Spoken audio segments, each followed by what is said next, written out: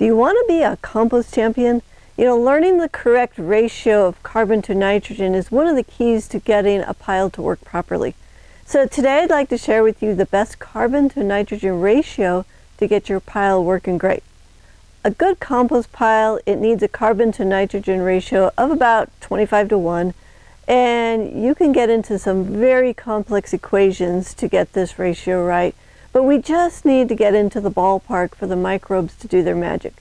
So for your brown stuff, the carbon part of the equation, you can use shredded cardboard, straw, dried leaves, sawdust, old hay, shredded soy ink, newspaper, and dried grass clippings. Now for your green stuff, or the nitrogen ingredients, you can use fresh grass clippings, coffee grounds, manure, alfalfa, weeds, plant materials, seaweed, and actually hair.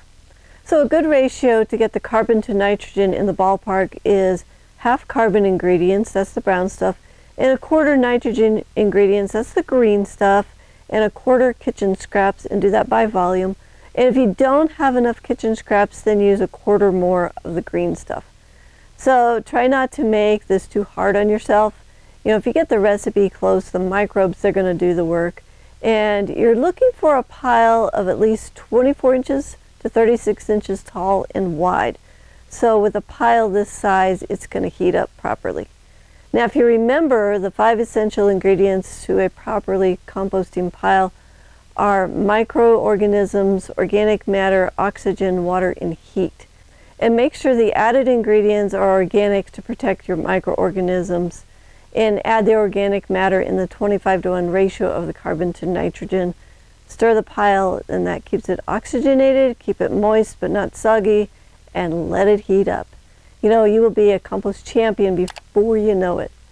So if you'd like more information and you'd like a chart on the carbon and nitrogen ratios of different compost ingredients, you can go to our Compost Magic article. It's on our website at thelivingfarm.org/project/compost-magic. And if you'd like to learn more about composting, you can jump into our Compost Success playlist. That's on our YouTube channel, and I'll put the links to both of those in the description below.